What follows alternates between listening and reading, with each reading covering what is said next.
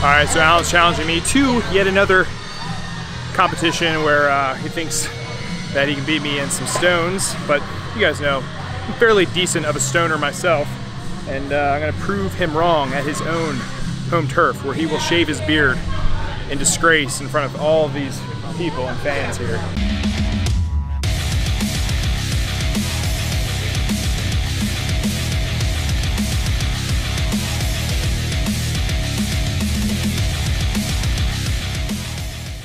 We're doing a sandbag slash medicine ball toss.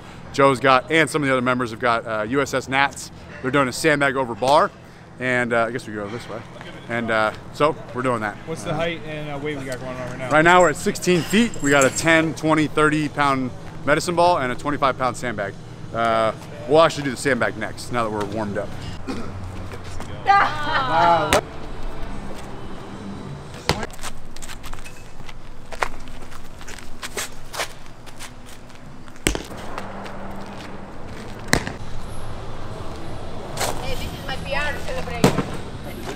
What happened there, brother? I don't know. Come on.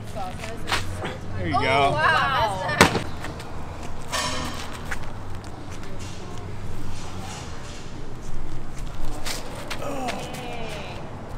Reach up to the sky. As soon as I let go of the 30, the last one, you'll hit time. Okay? And I'm gonna beat Szatstrength here. Okay. Ready, set, go.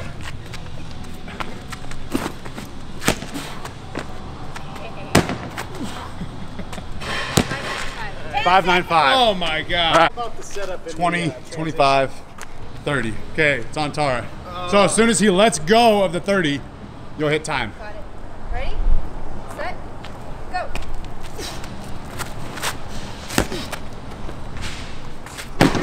Oh, dude. 514. Ah! Oh, you beat me? No, I got 595. Ah. Suck. You beat me. The Thrall. Set, go. Holy crap. Did that go over? The second one? Second one didn't go. Yeah. Set, go. Ah! Oh!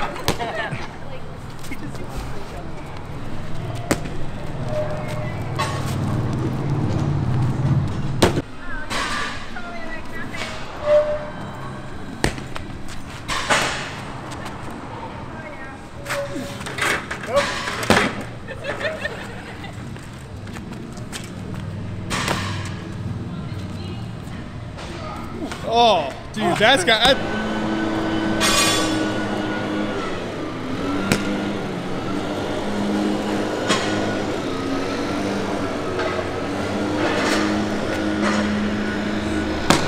right, let's see it. Oh!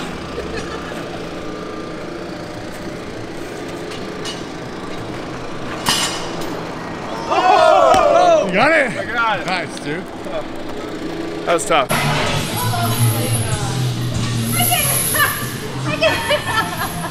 What are you working on, Nadia? I'm messing around.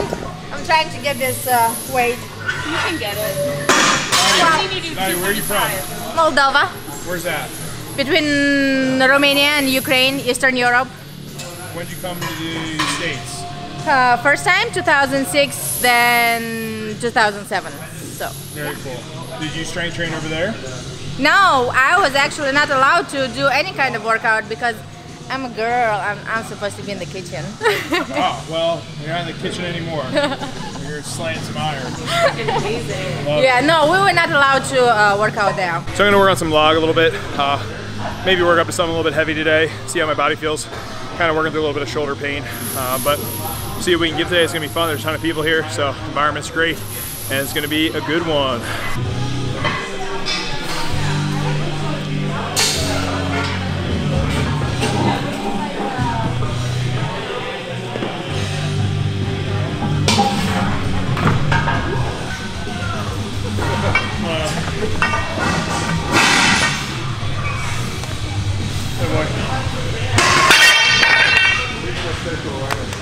Grippy. What are you working on?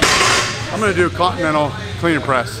I've been doing push press on my day 4 for a few weeks, so I figured I'm gonna actually do some strongman stuff. Clean, overhead, axle press with the new axle bar, MB Power Center, 75-pound axle, and it's smooth.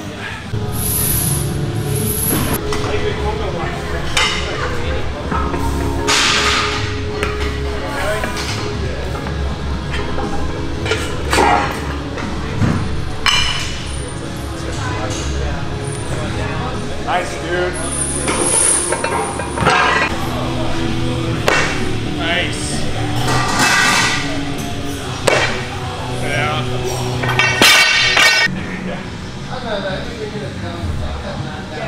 Hey, see you guys.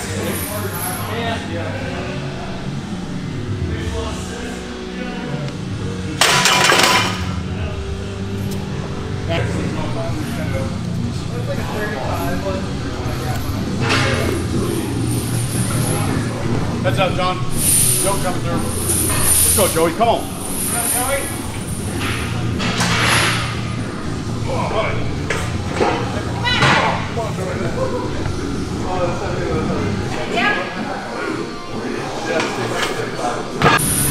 Come on now.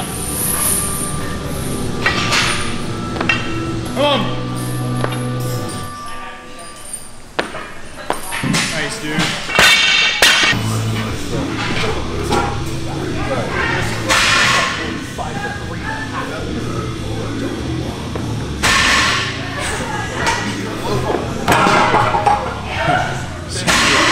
It's solid.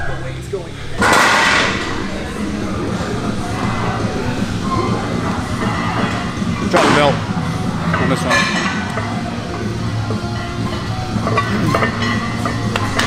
Let's go, dude.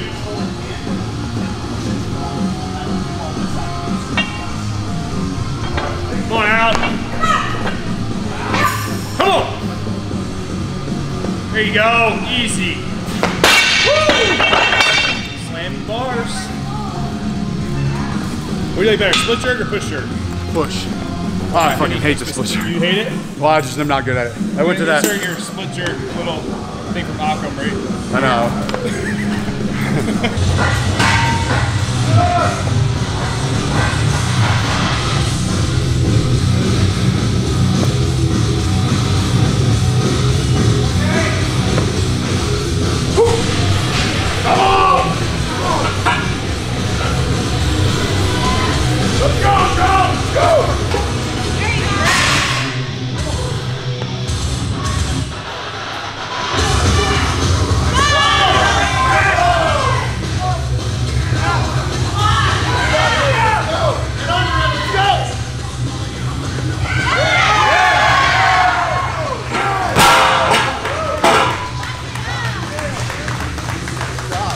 That was fucking impressive. That's the heaviest log that's been pressed here at Untamed Strength, 350. Come on! Yeah! Nice! How much weight? 275. 275, baby.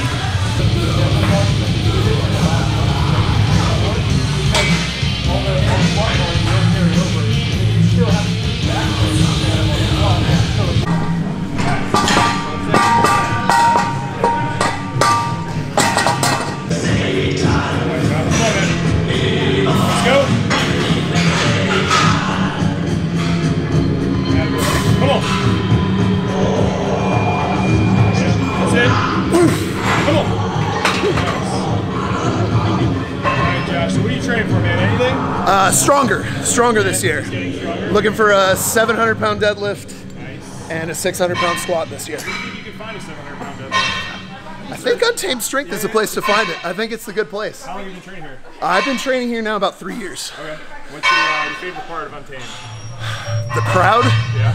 You will never find a more encouraging, hard-working crowd of people. Oh, yeah. If you come to Untamed Strength, you will always be not the best at something. Yeah. There's always somebody you're going to be striving to be better than, which I think is the most important thing in any gym.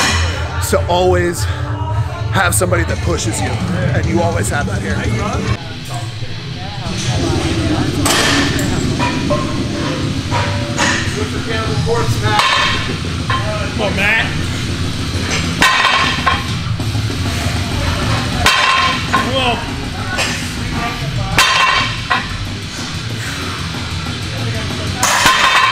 What would Thanos do?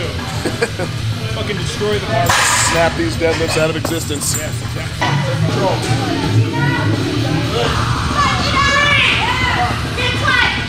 Come on. There we go. Good.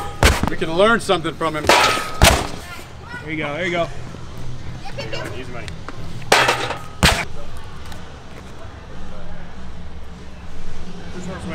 200, 240, 285. You're good.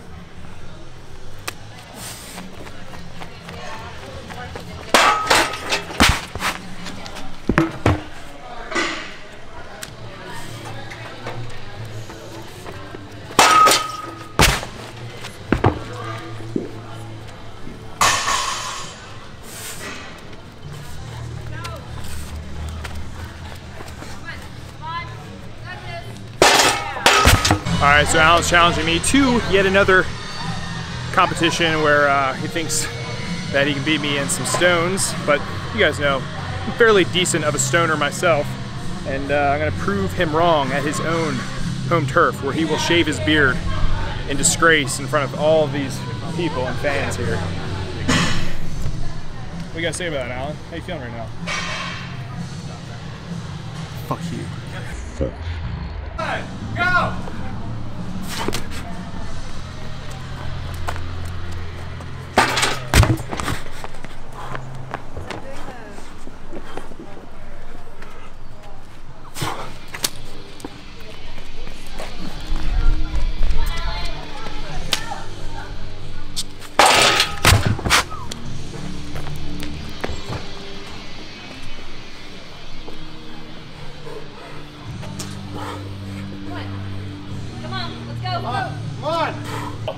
Go! Come on! Come on, Alan, get it! Come on, Alan.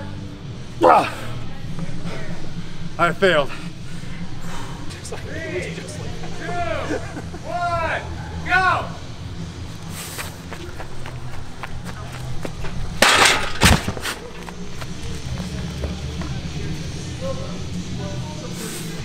Easy. Good. Let's go, Joe.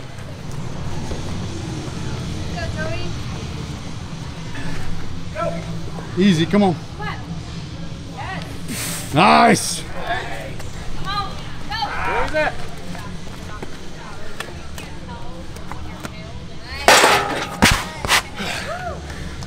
Nice job, dude.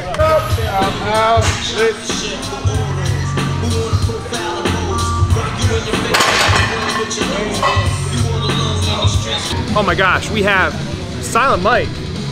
This is the first time I've actually met Silent Mike. I've seen him all the time on the internet, so it's pretty cool. But Silent Mike, introduce yourself.